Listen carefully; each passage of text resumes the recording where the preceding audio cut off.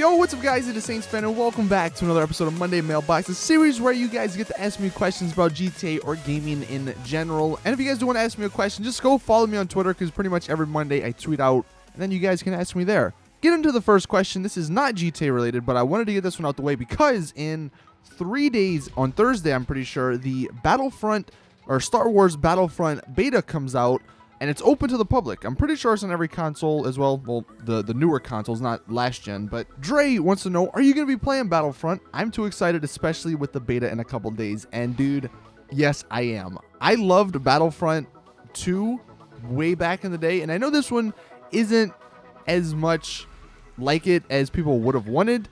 But it's still Star Wars and it's still Battlefront. So I'm pumped. And honestly, for me, I haven't been that much into a first-person shooter for a few years. I mean, I've done a little bit of CSGO lately. I've done a little bit of Call of Duty. Battlefield was one I did for a little bit. But I haven't really had one like Modern Warfare 2 or Black Ops 1 where I literally played it like non-stop. I don't know about you guys, but ever since GTA came out, it just felt like there wasn't one out there. And I know Destiny kinda, but Destiny, I wouldn't really classify it as a competitive first-person shooter just because I at least enjoy Destiny more for the PvE and not the PvP.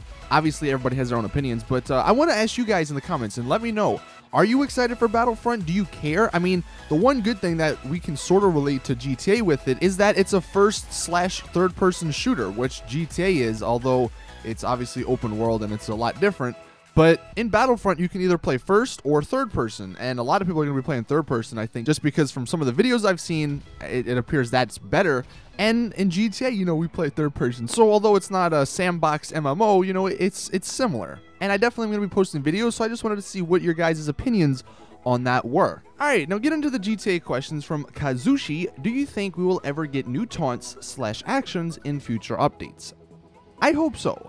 It's kind of weird because they really stopped doing them the past few updates. I mean, they were something that weren't obviously the star of the DLC. Like, they weren't promoting that and featuring that, but it was something that's fun, that just added a little bit of goofiness, I guess, to the game that your character could do. And I mean, there's a ton of animations already in the game. If you guys have ever played PC or have seen somebody with PC with a mod menu, there's a ton. So I hope so. I mean, it doesn't hurt anybody, so there's that. Next question from Busted Gaming. What do you think is Rockstar's next step to ban modders in GTA Online? And I actually saw about a week ago that on the newer gen consoles, Rockstar actually made temporary characters a thing again. If you guys remember from way back in the day when they had server issues, if it couldn't load your regular character, it would actually give you a temporary character, which, like the name suggests, it's temporary, like nothing saves or anything. And apparently a lot of these modders and stuff, they're using these temporary characters to, you know, do all their modding and everything in online.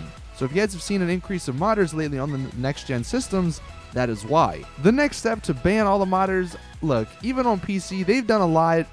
At the end of the day, the modders are gonna win. Like, there's no stopping them. I don't think there are many games out there that have a 100% anti-cheat system. Like, there's always a way around it. One thing they could do to try and help, and I think this would work a little bit. I mean, there would still be some people in the regular GTA Online, but if they were to make a sandbox mode or something where people could use mods and it's unranked and, you know, nothing saves, your character may not even be there, I don't know, just like literally throw the map down and let us just go in and play and mess around in an actual sandbox, no restrictions, nothing. I think that would solve a lot of issues. Now, it's probably never going to happen, but that's the problem with GTA players. Like, just from past games, we just have had so much freedom. We've had no limitations to do stuff. GTA 4, you complete sandbox game, and I think a lot of people enjoy that a lot, and that's why they do wind up modding, because if they get a ton of money, then they don't need to worry about it, and they can literally blow it all, you know, blow people up, do whatever, not have to worry about anything. That's why way back in the day when they had the $9 billion bounty days, everybody was so happy because nothing mattered pretty much. So I think that's kind of a reason. I mean, again, it's not going to solve it 100%, but that's my best answer to that question.